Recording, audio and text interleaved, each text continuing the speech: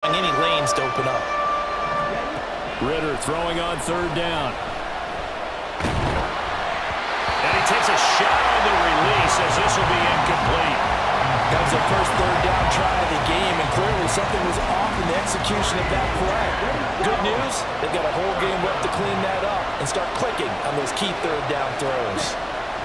Going for it on fourth down, it's Ritter. And he's not able to get away. He is go now here in a fast-moving first quarter. On first down, Ritter. Open man is Kyle Pitts, his tight end. And he'll be out just a yard or two shy of the 30. That one good for 20 on the catch and run. So in jet territory now. Here's first and 10 at the 32-yard line.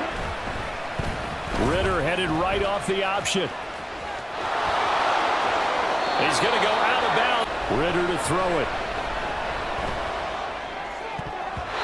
And that will be incomplete.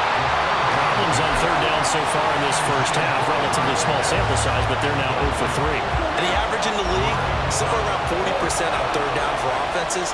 So what's the answer to this? Either convert them or don't get the third down in the first place. Get your big chunks of... Oh, it's intercepted. A drive killer there. It's Chuck Clark picking it off. Able to convert on third down, and that sets up a first and goal.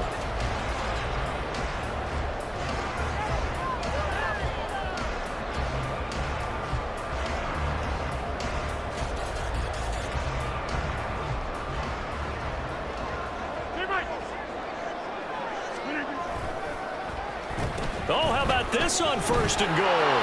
And he's in. Touchdown, Jets. Allen Lazard. And the throw there going to be incomplete. It's going to be another frustrating end to a drive here. This offense, they've not been able to get anything going in this first half.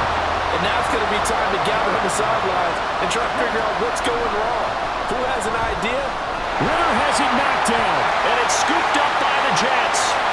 And he takes it to the house. It's a fumble recovery for a Jet